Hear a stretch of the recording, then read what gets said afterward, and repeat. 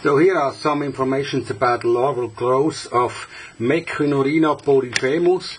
It's one of the beetles that I think should be used for future projects of cultivating edible insects in a substrate and with feed that is not one of the main food sources for humans.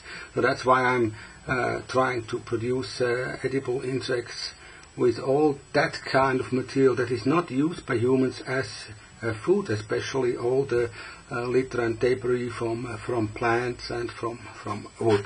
So let's see how we could reorganize and innovate the composting process with insects so that we can produce food, high quality food for human beings while composting plant material, wood-based plant material. So you see here, this is the effect of the larval feeding on a substrate that originally consisted of pieces of wood like this one, of leaves like the things in this material here that I have prepared for the larvae that I found here to go on with feeding. And as you can see, it's finely, the material is ultra finely ground. It's a soft texture and it looks and smells like normal good garden soil. And what you can see here, probably also some spots. You see some holes in the substrate. They come from deep down in the substrate where the larvae are. I don't know whether they are still in here in this box or already have pupated. But what I can tell you about another box, the same size, 65-liter box filled with flake soil and leaves. I put in 30 to 40 L1 to L2 larvae 25th of February. And after around 8 months now, I checked the box and I found 32 L3 larvae between 25 and 30 grams each and 3 pupas. That means 35 larvae survived in that substrate, lived in there for 8 months and are now on the way to transformation to pupas. I took them out of the substrate, put them in these little 500 milliliter boxes just to check the process of pupations. And the material that they left behind was kind of this stuff, perfect garden soil.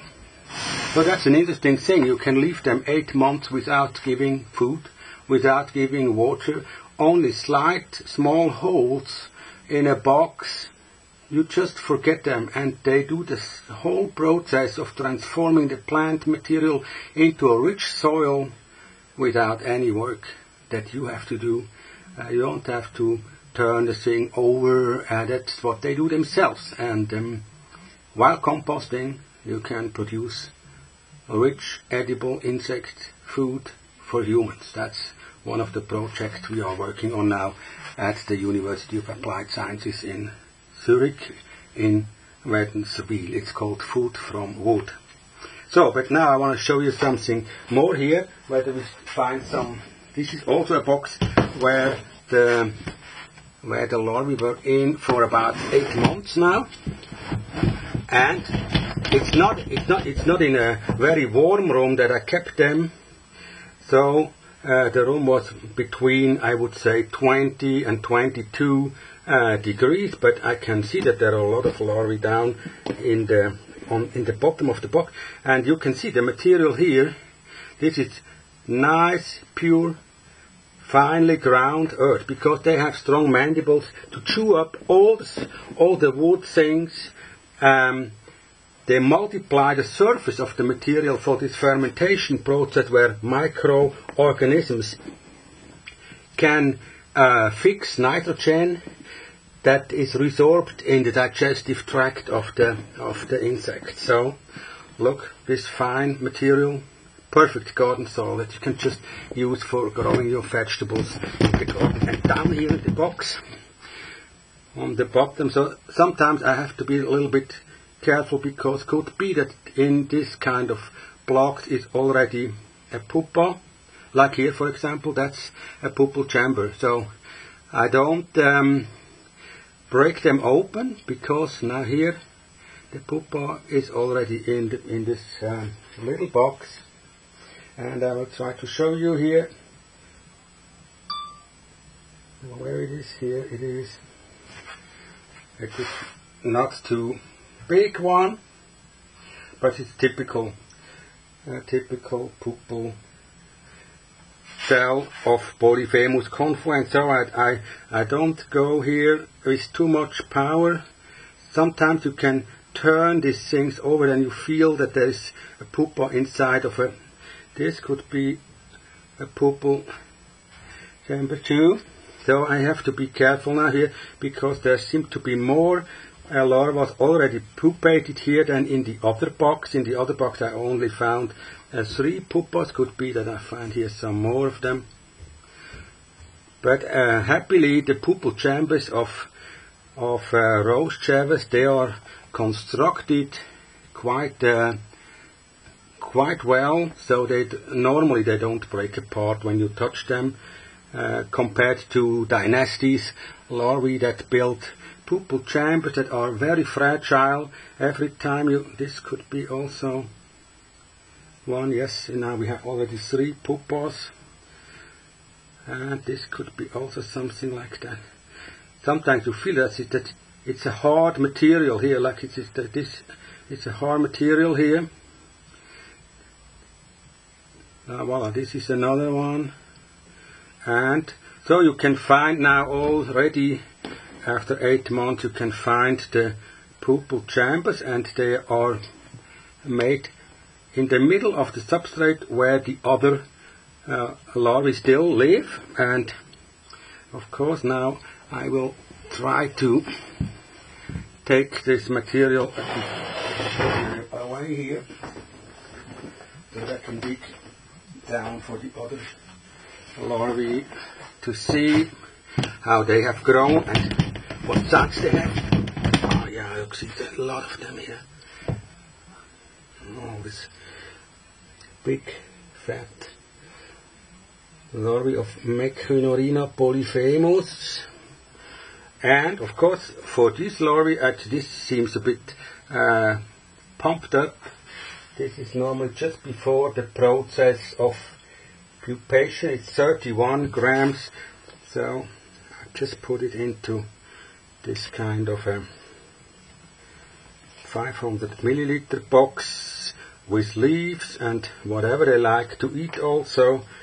And also this one, they just go into these boxes for the further process to watch and see the process of pupation, because you can see that from outside very well here in these boxes. And then we go on looking for pupas in the substrate, and every larva that we find, we just put it into a small box. Now here we have to be careful not to crush one of the pupal chambers if we find one. So very well, here a more big fat larvae. Yes, this one is also 30 grams. So they seem to like it. Also, if they are really crowded like this in a small box, they grow so well, and they grow so big. 33 grams is this one. It's nice to see that. And if you want to convert plant material into rich soil, why not do it with insects instead of just throwing it on a pile outside and let the worms do the job, and you don't eat the worms. This kind of insects are eaten in Africa traditionally as a rich protein source, but of course some of these ideas of entomophagy, they have been lost during the process of coming in contact with the Western civilization, because Westerners, they think that insects are not good for food, and that message they brought also to people who traditionally have eaten insects and had a big benefit from that, because insect proteins, they are rich in traces elements, and of course it's easier to produce them and collect them as the big animals that you have to hunt. So they just fly at the door of your house and you can pick them up. Or like with crickets, you just go out in the field and then you collect them there. So what we have here, more fat larvae here. So very nice. We have the next portion, and then we come to the bottom of the substrate. Normally that is really crowded with larvae. So let's see what happens here. But first I have to put away this earth material. So, and now we just turn over the box and let's see what we find on the bottom of it.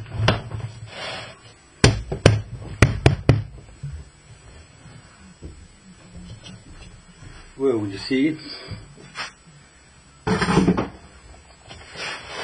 lot of them here, and all of them very big and fat and ready for pupation. 31 grams. They are now on their way to pupation, so that's why they are so big and nice. And this is 32 grams.